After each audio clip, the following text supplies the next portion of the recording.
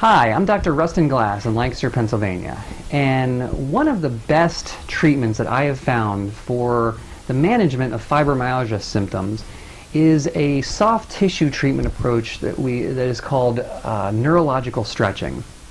With fibromyalgia syndrome, it's characterized by tightness and restriction in the soft tissue and fascia system in our body. The fascia is a thin layer of connective tissue that surrounds the muscle that many times becomes painful and tender and drives a lot of the pain symptoms that come with fibromyalgia.